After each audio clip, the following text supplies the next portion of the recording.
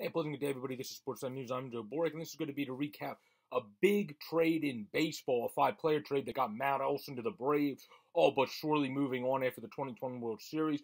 Freddie Freeman from the Braves, to my prediction, the Dodgers or the Yankees would be the NL team for me that he definitely would go to if he goes there would be the Dodgers, and then the AL team, obviously, Yankees. But let's go into this as Atlanta acquired the All-Star slugger in a five-player trade. On Monday, the Braves sent outfielder Christian Pache, who's a very good developing outfielder, a very solid catcher that can also run the bases well, kind of like a mini JT Realmuto, Shea Langeliers, and then two solid pitchers as well, Ryan Cusick and Joe Estes to the A's in the deal. This trade to me makes all too much sense for both teams that it has to get an A grade because Billy Beane continued to do what he does, which is rebuild the A's system.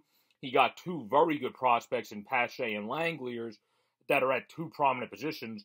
The outfield, whether you put Pache at center field or corner, and obviously the catcher position, which is very vital in baseball. And then on top of that, you now have guys like Cusick and Estes to work with Langeliers and their other catchers as they come up the system to maybe eventually be starters or relievers for the A's as well, because we know how good the A's do at putting pitchers in the best spot to seed and getting the most out of them, whether it's Irvings of the world, the Bassetts of the world, or even Scotty Kazmir when he went back there. So the A's always find a way to get a little bit of pizzazz out of somebody, even if they're kind of a guy that's more of a B-level prospect. They'll probably make them look like a B-plus once they get to the majors, or if they're a C-level player, they'll probably make them look like a B-minus level player. The A's always get guys playing up.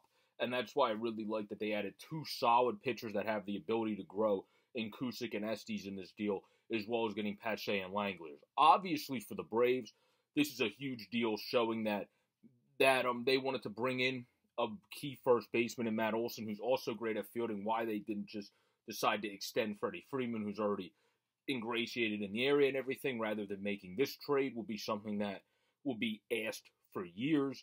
But obviously, they wanted to lose a couple years as Olsen is 27. If I'm not mistaken, I believe Freddie Freeman is about to hit his age 33 season. Yeah, so he's 32, going on his age 33 season.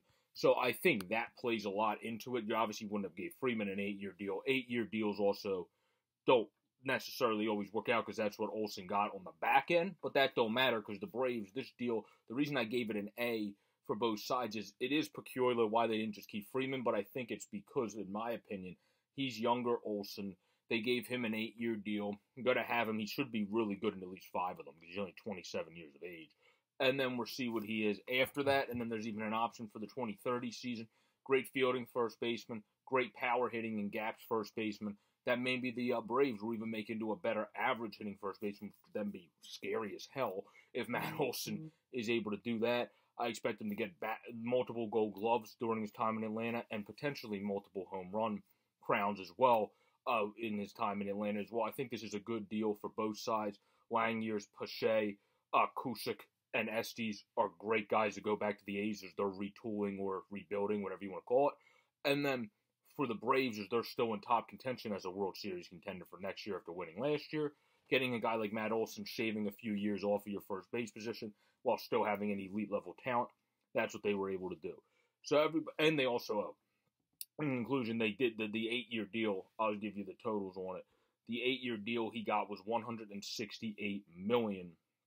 And I would say, as Bowie Sports Braves said, exceptionally exciting signing if you are a Braves fan. So peace out, everybody. Stay safe. Please subscribe down below.